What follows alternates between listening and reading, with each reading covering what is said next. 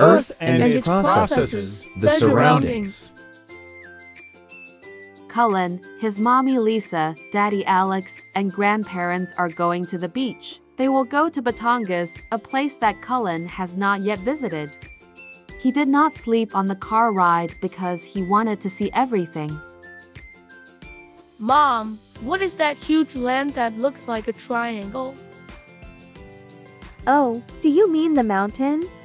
Is that how you call it? What is it made of? Mountains are generally made of soil and rocks, but they also have water, trees, and various kinds of plants and animals. Mountains are elevated, which means that they are higher forms of land. The view from up there must be beautiful, Mom. Indeed, son. 1 hour has passed, and Cullen continues to look at the scenery. They have reached Ta Gai Tai, and from where he was seated, he was able to see a magnificent landform surrounded by water. Dad, what is that? Is it also a mountain? No, son. That one is called a volcano. Volcanoes look like mountains, but they also contain magma and lava aside from soil and rocks. Volcanoes erupt, too. They can be dangerous. That's scary.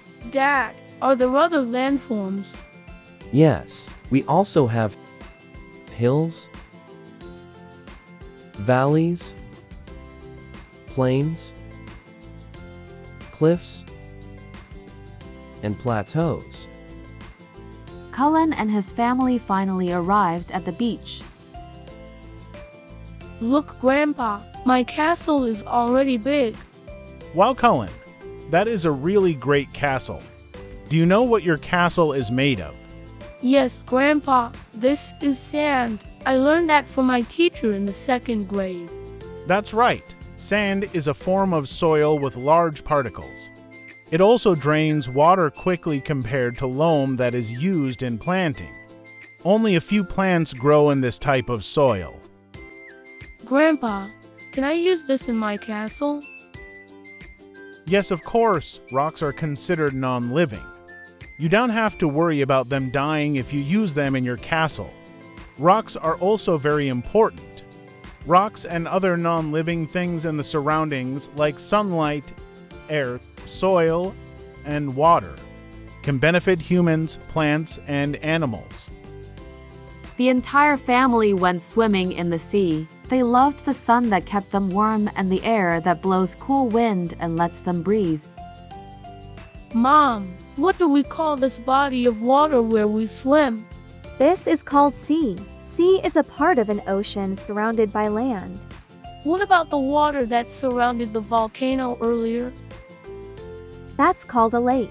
Actually, a lake is a body of fresh water surrounded by land. There are other bodies of water such as oceans, bays, straits, lagoons, waterfalls, and ponds.